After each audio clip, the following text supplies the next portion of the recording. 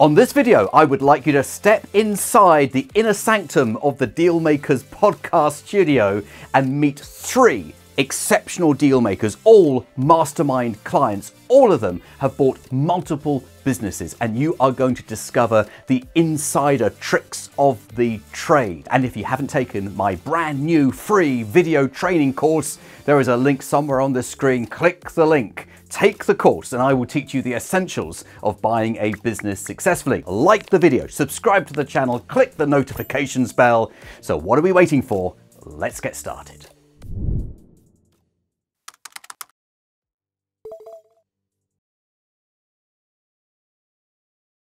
Andy, hey, Jonathan, lovely nice to see you. How right? are you? Good to see you. Yeah, great, thanks. How are you? Good to see you after so long. So Andy, we've known each other now for a number of years. I think it must be about 5 years. 5 years or now. so, yeah. And you were on Mastermind, well, I guess that was 2018. 18, What yeah. a great group that was. Yeah, I it was cool. Many fond memories of that group. And you went straight off that program and bought your first business. Yeah, within a few months, yeah. Yeah. Which is wonderful. Tell us about that. So we came off the program. We sent the letters out. We got quite a few back. We sort of did the telephone calls, met I think 5, and then one guy, you know, you could tell he was genuine. He had a really genuine reason for sale. He wanted to be an ambulance driver because he'd ran his business for 20 years and he was tired. Right. It was an area of what I already did in my other life, but you know, it was e-commerce, which I'd never touched and we wanted to get into. So yeah, we agreed terms and just pushed it all through. I think it's probably about 8 weeks in end from agreeing a deal to diligence and getting it over the line. That's pretty good. Because sometimes people think that it takes like a year and a half to buy a business. I guess it could do if it was a big enough deal, but yeah, in the SME, small business space, yeah. 8 weeks is a little bit more of a sensible timeline. And I think people get a bit bored of conversations if you take too long. They get a bit they get really excited and they go cold on you, don't they? You're either doing it or you're not doing it. We can agree terms, agree price. Let's just get it done. Yeah, and it's a confidence thing. If you go, right, this is the stages, we're going to buy it, this is the price, this is how we buy it. If they agree that, there's not a lot more to talk about, really. You just have to get the lawyers up to speed. Yeah, exactly. I mean, which in itself can be a challenge. Yeah, absolutely. If you've got someone good on your side, at least it cuts out 50% of the chance of it going wrong. So you bought that business. Would that have been then in 2019? Well, in March, we're coming up to the end of the deferred consideration period. Okay. Which is a great little celebration we're going to have. Yes. So that will be 5 years. Fantastic. So we've known each other longer than that. We must have done, 6 years. So how's it now going then? So it's now, 5 years later. It's the biggest part of our business. Oh, wow. I mean, being e-commerce during the pandemic, e-com went through the roof. So our clients all grew massively. And we've introduced clients to clients within the business and some have bought each other. We've talked about acquisitions and one client now, they're turning themselves around from a £30 million a year e-com business, and by March there'll be £100 million a year, and we'll be their supplier for all their e-com services. Incredible. And how did they get from the 30 to the 100? What was the process? Acquisitions. All through acquisitions, really? So really? They went from, when they first worked with us, they were probably, I think, 8. It was before we acquired them. We've helped them grow through having a great sort of offering online to 30. And obviously, and with that, they get some cash flow, I suppose, and they got some investment. So they've created a group. And then they've just been acquiring other like-minded companies.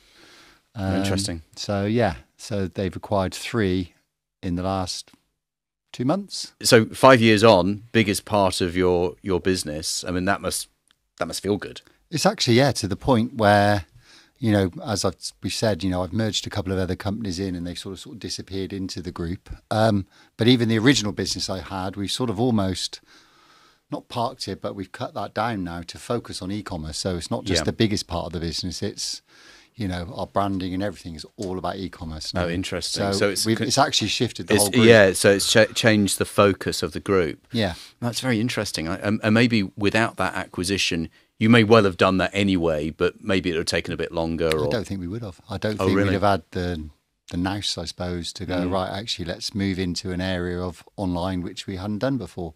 You know, we've now got our own payment gateway. We've got our own platform.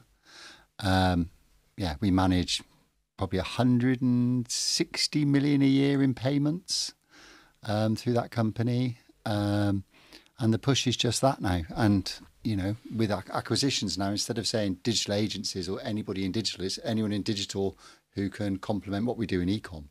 So we've actually narrowed our sort of field down. So am I right in saying then that if we hadn't met, business may have taken a different path? Yeah. I mean, before, before Dealmakers, it was all sort of, we tried to do all the experiential type stuff, digital wars, events, things like that. Now that world has just got harder and harder.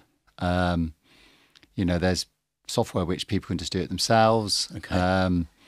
There's basically, to be brutal, there's no money in it anymore. Right. Those, and they're really exciting projects, but you might get 2 a year now, where we used to get offered 10 a month and turn 5 down. Right.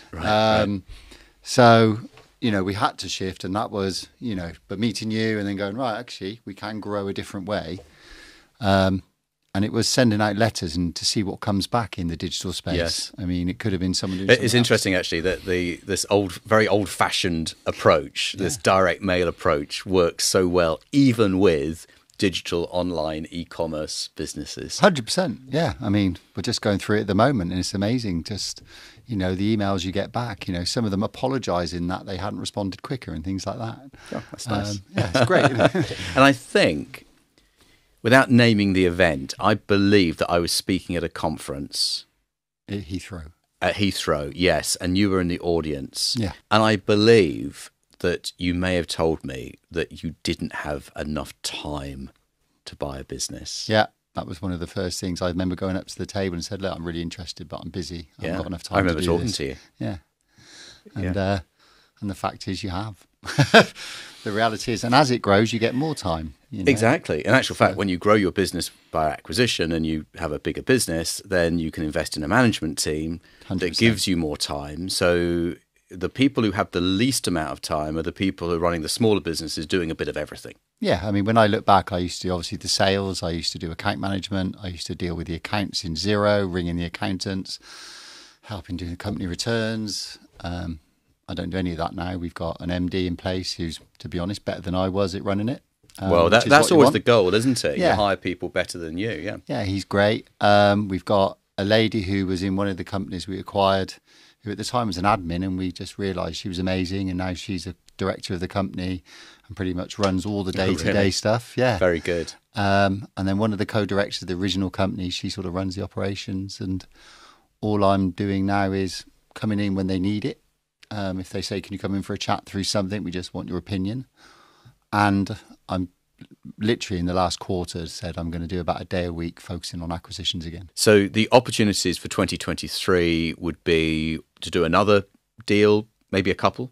So I've committed to the MD is a minimum of 2 acquisitions a year from next year. Oh, fantastic. Minimum. Great plan. I mean, I want to do 1 a quarter. That's my sort of internal... Because now you know you can do it. You've got the confidence that you've got a good infrastructure to plug into, and you've got someone running the business. Yeah. So when you bought it, you can let them sort out all the stuff that needs sorting out. They'll do that day-to-day thing. And again, the banks, they'll sort all that stuff out, where I can just go, there you go, guys, here's a lovely new thing. We'll have a meet and greet. We'll all get together. And then you can reward yourself with a holiday. Yeah. And come back when it's all over. Exactly. Or pay the school fees, one of the two. Yes. But you know what helps, I mean? Yeah. It's I think it's an exciting time, and I think next year, we've got an agreement. The group has to be sort of between 20 and 30 million turnover within 4 years of the MD starting. Which is big. I mean, that's double, then double, then double, then double. So we've got incredible. Double every 12 months. And you are saying this to me with the confidence of someone who knows that it's possible. Well, yeah, because we only have to buy one business and we'll double, and then the next business we buy will be bigger, won't it? So exactly, you can parlay up bigger and bigger and bigger deals. Yeah. So I always ask people, what would you say to someone who's watching or listening to this right now, and they've been thinking about making that next step? They've looked at all the free content of mine online. There's a lot, and there is a lot, but now they want to take it more seriously, but they're not quite sure Now, that's a position that you were in Yeah. a few years back. So what would you say to those people who are sitting on the fence? I mean, I would say, whether it's either with you and your deal makers, or you need a network of people who are doing this around you to get you going and keep and mentor you, or not even mentor, someone who is going to push back at you if it's not happening. I think that's the big thing. So for me, the deal makers thing, it was every 4 weeks. If you haven't done what you said you were going to do, someone's, we all had our little groups we bonded with. Someone's going, so what do you mean you haven't done it? Yes. Or in the sort of thing where, stand up if you've done something, if you're the one who never stands up and says, I've done something, right? So I think... So it's accountability, isn't it? It's all about accountability, yeah.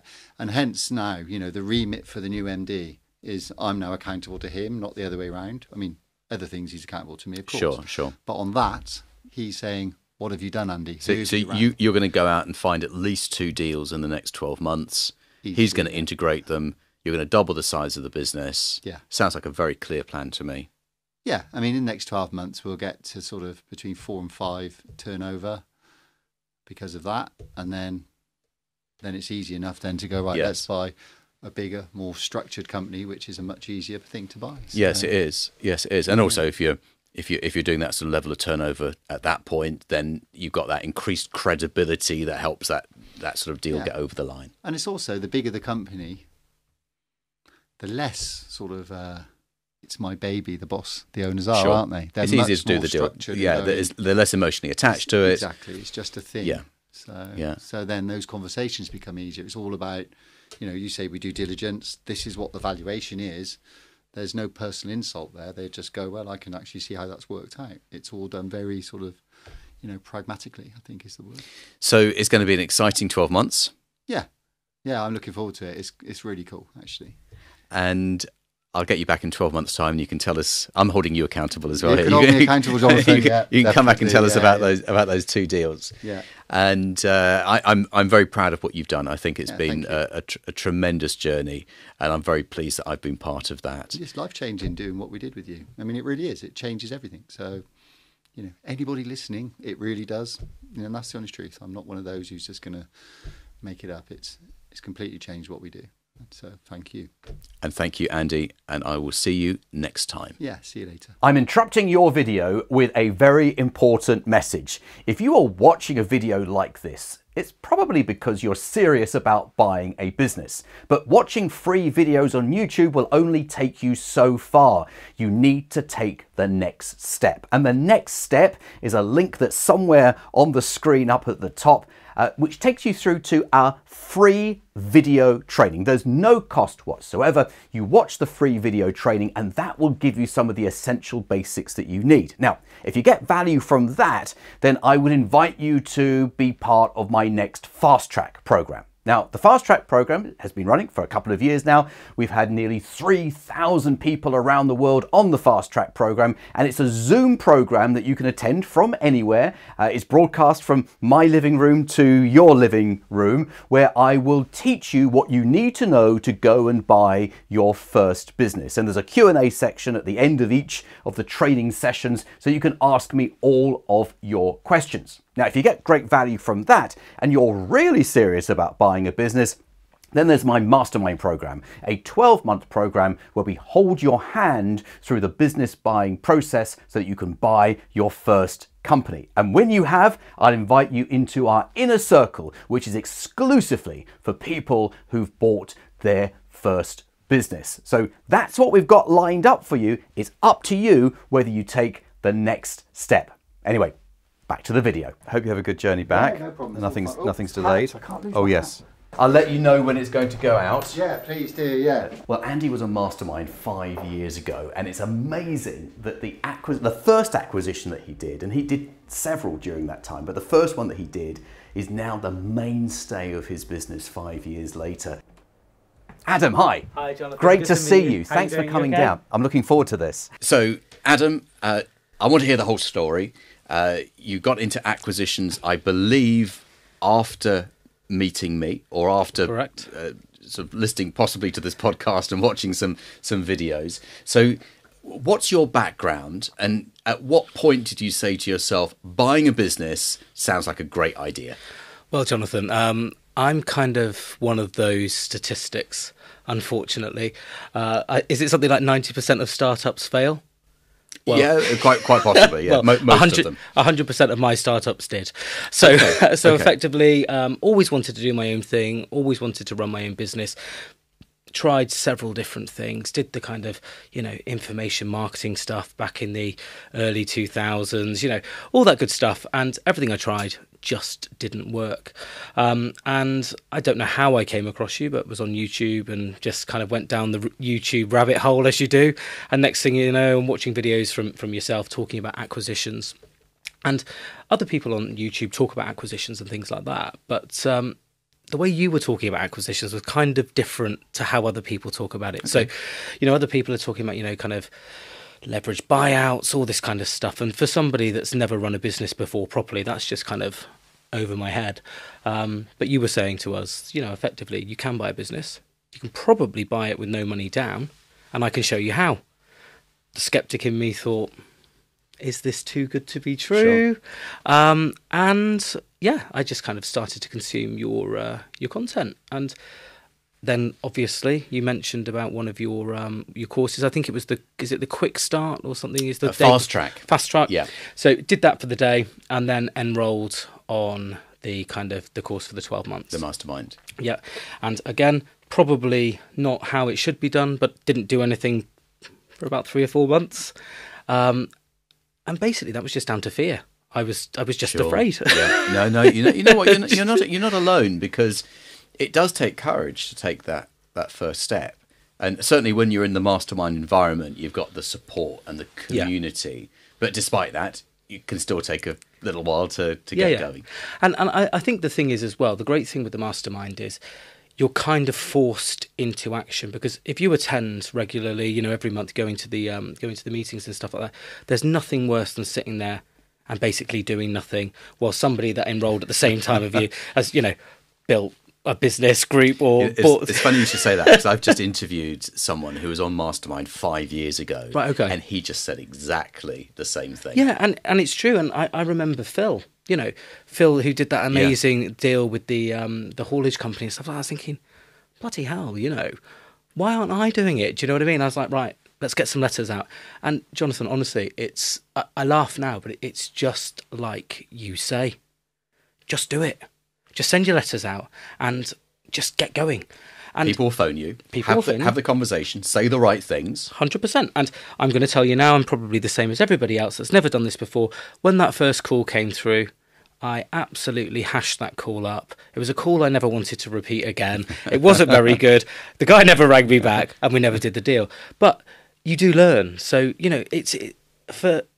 I always say, in order to become an expert at something, you've got to apply time, dedication, and you've also got to be a student, And theory's great, but you've got to put it into practice. And yeah, I would probably say my first 20 conversations weren't like the conversations I have today, but I had to have those 20 conversations to get to the kind of... Yeah, there's a learning curve for everyone.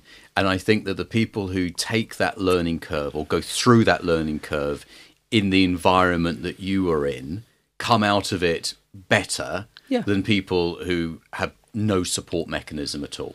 100%. And, I'm not somebody with a polished business career. So literally I started off as a rookie.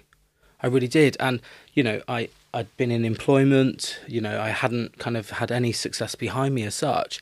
And I just followed what you kind of told us to do. And you've not paid me to be here, I promise you. And I've just followed what you told us to do. And surprise, surprise, it works. Yeah. Okay. And that's all I can say. No, that's brilliant. So let's look at some of the things that you said. So with the benefit of hindsight, I'm curious as to why you think those startups didn't get going in the way you wanted them to. I mean, in Mastermind, you talk about a deal team. Mm-hmm. You talk about a deal team, but also the business, the group, whatever you're building, it needs a solid team as well. So you have your acquisition team, but you also need a solid team to run a business, I believe. And, I'm not an expert at finance. I'm not an expert at managing sales teams. I'm not an expert at marketing. No experience of this stuff. And I think when you're in startup mode, probably because you don't have a great deal of funds. You know, you're everything. Absolutely. I'm an accountant. You've got to I'm a lawyer. Because there's no one else. There's no one else. And also, you know, when you're the founder, you feel as though you need to do everything. There is that sense of because you don't want to sort of get other people. You don't want anyone to do it better than you as well. Exactly, and it's very hard to let go. Yes, it is. And you know, you're effectively, when you're in startup mode, I believe, unless you're a unicorn, you're buying a really badly paid job. Sorry for interrupting your video, but I wanted to introduce you to a great lawyer in the UK who can get your deals done for you. He's worked for 50 of my mastermind clients in the last few months alone. His name is John Andrews, and I've got his details right here in my little black book of contacts. You can phone him on 0345 241 2494, or you can email him on johnandrews.deallawyer@jmw.co.uk. If you want someone who can get a deal done, he is your guy. So let's get back to the video. Do you know what I mean? 'Cause absolutely, the hours are long. You're probably not going to get paid what you're worth or paid at all. And you know, and you just become fatigued. And you know, I tried everything. I tried like 5 or 6 different things. And I think just because it was me, no experience, it didn't work. And then, as I said, started consuming your content and like looking at kind of some reviews from past students and things like that you had on YouTube. And you're thinking, do you know what? This sounds like a shortcut. But then obviously the cynic in me is like, too good to be true. Can this really happen? It's very easy for us to talk ourselves out of things, even if they're good 100%. for us. Yeah, 100%. I talk myself out of exercise on a daily basis. So as you can see, so do I. But you're right. And the thing is, I just couldn't get my head around why someone would sell their business to me for no money up front, over a deferred period, why someone would do that. And I now know why someone would do that. Because I've probably had conversations with hundreds of business owners since working with you, and I haven't done hundreds of deals. I've done a good amount of deals, but probably about over 100 business owners, and everyone's reason for exiting is their own. They're different, but they do follow certain themes, and you discussed this on Mastermind. People are just tired; they just had enough. No succession planning. Ill health, there's a number of things, and sometimes a business just needs it's like buying a rundown house, just needs a fresh lick of paint, yes, new eyes, and then you breathe life back into it. Do you know what I mean? And every deal I've done has been in the format that you say works. Every deal I've done has been deferred. I don't think. Let me think. No, I've not paid anything up front for a business. I was going to pay an amount up front for a deal that I've just completed on. Anyway, transpired through due diligence actually that it wasn't feasible for us to do so we didn't. So I've got a 100% record on kind of taking businesses on a deferred basis, and it works very well. Very good. So, but are these tiny businesses though? I mean, that's the question I think some people will be asking in their minds. Is this like a sort of a business that turns over £50,000 that you managed to scoop up? Okay, so I'll again, and I promise you, you've not given me something to say before I've kind of come in to see you today. No. But what you said on Mastermind was, buy a small business. Typically, you're going to buy yourself a job because it just doesn't have the infrastructure to support management teams, etc. My first acquisition was an asset purchase. I think it was about £55,000. There was 2 staff. It didn't even turn over 150,000. Okay. I gave that business away because it was just an absolute bloody headache. I was spending probably a good part of my week, 30 hours a week, on this piddly little thing over here, and it was just problem after problem after problem. And again, I seem to have to do everything the hard way. I do it the way my head tells me because I'm fearful actually of change. I'm fearful of, I just thought that I couldn't speak to a business owner that turned over £1 million or something like that, and they'd be prepared to sell. So these are limiting beliefs, aren't they? Yeah. 100%. So these are the things that we tell ourselves, which actually do limit ourselves. We don't realise they limit ourselves. They do. And it takes someone else often to point it out and say, do you realise, Adam, that you're in this cycle here. You're stuck in this cycle where you do the same thing again and again. Yeah. But if you did this differently, you'd get a different result. I know sometimes people say, well, I couldn't buy a business because I've never run a business before. Well, you don't need to, because you're not going to be running it. Yeah. That's the whole point. That's the thing. You're becoming a shareholder in a business, and as the shareholder, you get your share of the profits. If you're 100% shareholder, you get 100% of the profits. Yep. And other people operate and run the business, probably the same people who are operating, running the business before you bought it, and they just carry on. Yep. But you're the new. It's like becoming the new owner of a property, and the tenants start to pay you rather than the previous owner. And it's, again, I was talking to my partner about this, and Tom was saying, so let me just ask you a question. He said, because this doesn't sound right. Is this the case? He was like, so you buy a business effectively on a buy now, pay later, and you're paying yourself a consultancy payment or a salary from day dot, and it's, usually kind of somewhere around six figures.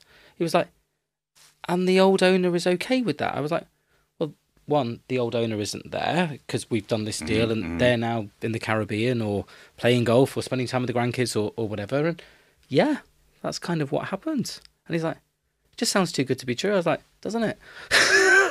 But it's true. So when people watch this and listen to this, they often are sitting on the fence. Yeah. And this is going out in January 2023, which, and I always say the beginning of the year is a great time to get started at anything, whether it's new diet, health plan, whatever it is. A great time to get New Year's resolution. Great time to get started. Yeah. And also, it's the time when a lot of business owners don't want to be going back to their business after the Christmas break. Yeah. So it's a very good time to find deals. So it's a great time to get started, but they sit on the fence and they say, do I do this? What would you say to those people? Because they're in the position that you were in 2 years ago. Yeah. Well, I would ask them, look back 12 months ago. Were you having the same conversation with yourself last January? Okay. Tick, you were. What have you done in the last 12 months to change your life? If it's nothing, then again, it's that insanity thing, isn't it? Doing the same thing repeatedly, expecting a different result is the definition of insanity. Just do. So, it's like I've said before, if you can, you can. If you can't, you can't. If you believe you can, you can. If you believe you can't, can't, you're absolutely right, you can't. Yeah. And also, if you come into Mastermind or any of your programs, and you pay the the registration fee or whatever, and do nothing, you will 100% get nothing. Of course, because I've done it. Whereas if you come in, actually apply yourself, do what you say, don't waste 3 months like I did. Just get on. Yes. You'll get results. And the great thing is with Mastermind as well, which I loved, is that potentially you can find people there that you can partner with. You can, there's WhatsApp groups, there's, all sorts of kind of things. There's loads of support. And if you don't know the answer to a question, you or one of our peers or whatever, they're there to help. The LinkedIn community is like bloody, very active. Yeah, it is. It's great. So it's all about, you're not doing this by yourself. Yeah. Doing anything by yourself is hard. It is. But when you have support, like having a personal coach, we keep coming back to fitness, but having a personal coach, you become accountable. Yeah. And when you become accountable, you do more than when you are only accountable to yourself. I'm 100%. And, and there's nothing worse, I say this all the time, than sitting there and you're seeing the people that have enrolled at the same time as you getting results. And you're like, why am I not getting results? Oh, yeah, that's because I'm not doing anything. Yeah. So, no, it works if you work it. And on that note, Adam, thank you very much for your time today. Thank you, Jonathan. Love to have you back next year to find out what 2023 held for you. And, cool. And I'm sure it is great things. And I will see you at our next group meeting. Fantastic. Cheers, Jonathan. Thanks. Have a good day. Let me know when you complete. Send me a message. Will do. All right. Good luck with it. Thank you. Bye. Bye. So Adam is living proof that if you get your mindset right, you can really make this happen. It's not just about strategies and techniques. It's about that belief that you can do it, having those conversations and getting that first deal done. Jonathan, how are you? Good to see you. How was your journey? Really good. Wonderful. So John, you've done 6 acquisitions in your new group and taken it from 0 to 2.5 million in annual revenue, with another acquisition lined up, ready to go, and I'm sure many more to come to follow. I want to discover from you what you've learnt from that, and also, I understand, doing 150 discovery calls with owners. So big question to start off with. What have you learnt? Okay, so I think anybody going out there doing discovery calls is going to be a little bit nervous about what people are like. So the majority are actually entirely reasonable, nice to talk to. Yes, a little bit edgy, a bit nervous. One of the big ones I've learned is if you start off on a hostile foot or semi-hostile foot from the conversation from the other side, you might as well walk away straight away.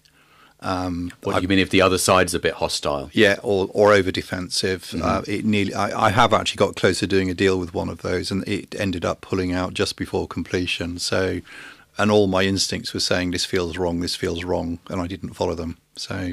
Oh, that's interesting. So you do actually listen to your instincts when you're doing calls like this? Absolutely. I think it's really important. Very good. Yeah. I think that if someone is difficult to do business with in that very first conversation, it doesn't bode well for the far trickier part of the relationship when you're negotiating money. Yeah. And if they're unreasonable at the beginning, it'll come back. If you think you've dealt with it, in my experience is it comes back. So a classic was one of the people talked about red lines, and one of them was a defined value for a property, but not based on a formal valuation.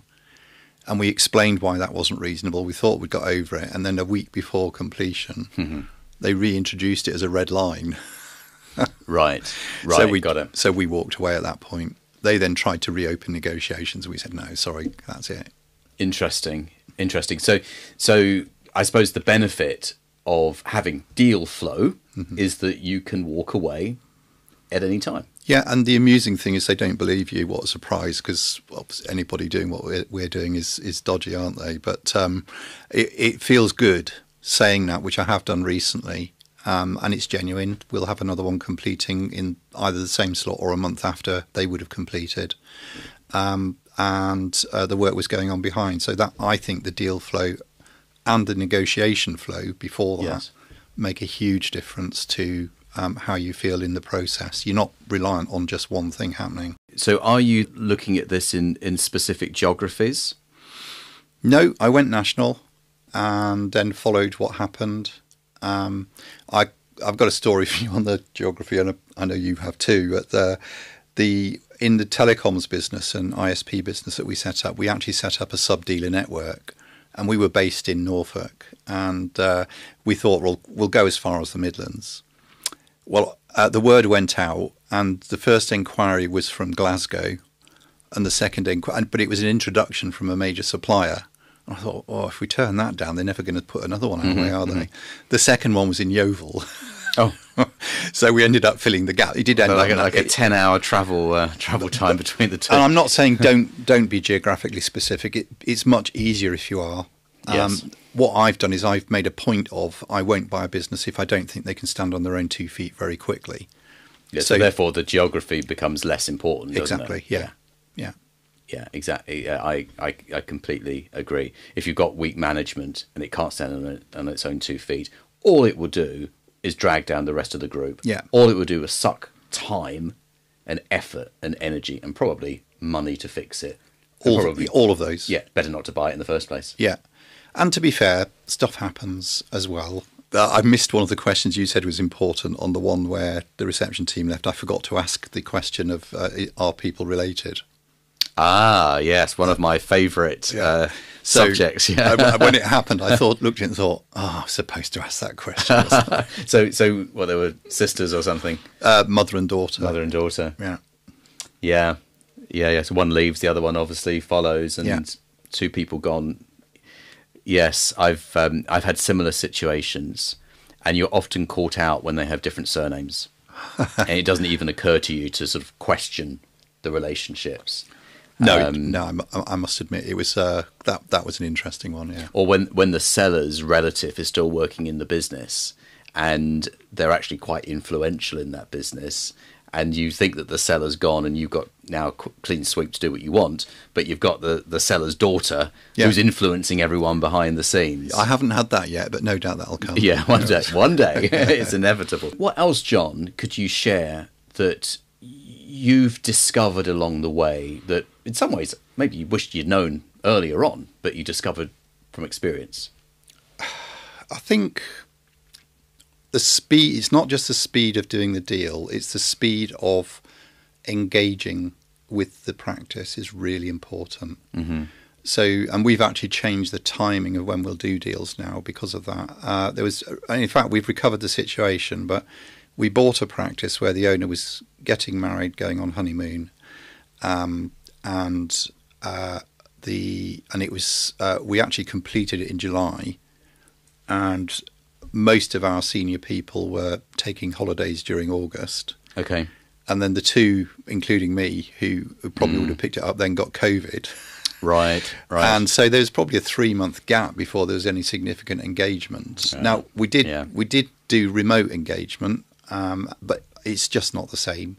You need somebody to be there to talk through some things. People actually find the business that they work for being sold quite traumatic. Yeah. It's a sense of loss, of disconnection to the exiting owner. And if they had a good relationship with that owner, they are very concerned. Yeah. And they need a cup of tea and a hug. Yeah. And without that, they fill that void with gossip. And gossip typically is negative, isn't it? And they make up their own stories, and you become the corporate who's just taken them over and clearly doesn't care, because when was the last time we saw someone from head office down here? and that is the conversation. Whether it's you're buying restaurants or buying hairdressing salons, doesn't matter what you're buying. It's exactly the same conversation every time. Yeah, and to be fair, some of the remote technologies help, but even so, I think early. And the other one is probably the second practice we bought. There were two really good people in there. We did keep one of them. We'd acted fairly quickly to say what we wanted. We dithered a little bit with the other one, who was in two minds about what their future was going to be anyway, and a year later they've left. So I think we should have put an offer on the table quicker, and probably, but not certainly, would have kept them. John, you've been a great guest. Thank you so much for your input, and thank you for sharing your wisdom as well, because you've been at both ends. You've sold a business, and now you're building another business, and you've done it very rapidly, but you've done it with care and caution. And I think that the information that you've shared today is going to be so useful to our viewers and listeners. And I look forward to catching up with you at the next Mastermind session. Great. Thank you so much. Too. Thank you. Take care. All right, I'll walk down to the door with you. Much appreciated. Oh, it's dark. Indeed. Have a good journey back. Take care, Thank you so much, John. Thank you. Bye-bye. John is living proof that if you've got a plan, you can make this happen. And John has just followed a process, A, B, C, D, and he's got the result. I'm extremely proud of him. Well, there you have it. 3 exceptional deal makers, 3 different approaches to buying businesses. And if you haven't been on my free online training, click the link somewhere on this screen, take the video course, and you will find the essentials that you need to know in order to buy a business successfully. And if you haven't done so yet, please like this video, subscribe to the channel, tap the notifications bell, and I'll see you on the next video.